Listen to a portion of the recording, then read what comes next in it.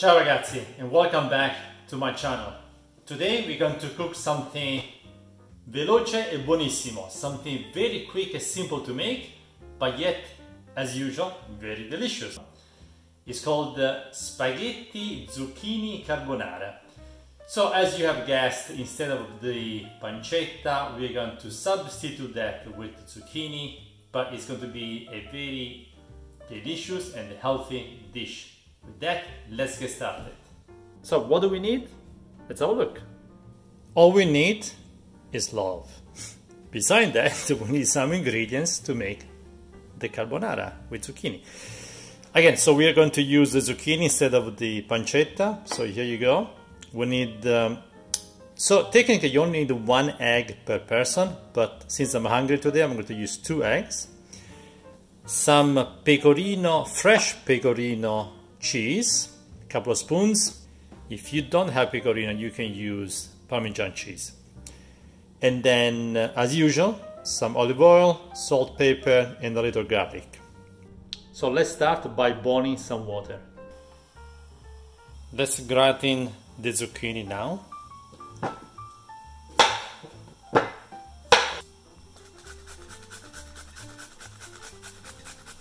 Just like that. In a pan, now put some olive oil and then add some garlic. Alright, when the oil is nice and warm, we can add the zucchini.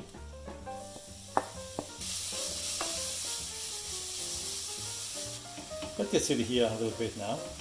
Now let's start cooking the pasta, since pasta is going to take about 10-12 minutes, depending the type of pasta you use. So we can go next step after that. Let's put some salt and then let's add the spaghetti. So the carbonara recipe actually asks only for the yolk of the egg, but today I'm going to use 1 yolk and the whole egg. Alright, let's go and start by beating the eggs. Alright, let's go with 1 egg and then the yolk.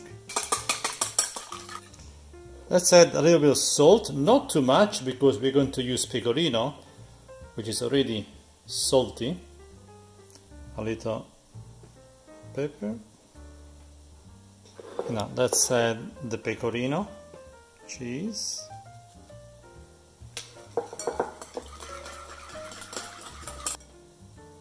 Let's add the rest. Let's add a little water from the pasta we are cooking, so the zucchini doesn't get too dry. Now let's get the pasta out maybe 1 minute before the actual cooking time, because it's going to keep cooking now with the zucchini and the eggs and with everything else. Let's get the spaghetti with the zucchini. And keep the water of the pasta because we might need a little bit of it. Let's add a little bit of water from the pasta in here. Keep stirring just until the water gets evaporated, or until the zucchini absorbs the water from the pasta. And now, time to mix the eggs. Alright, now very important, put the stove low, and once you put the eggs in, you have to mix very quickly. So we don't want scrambled eggs, do we? Well, maybe some people do, but not today.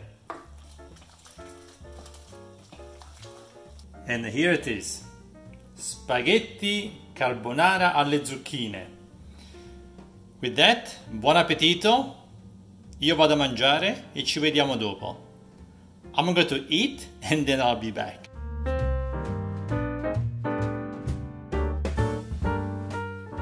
What do you guys think?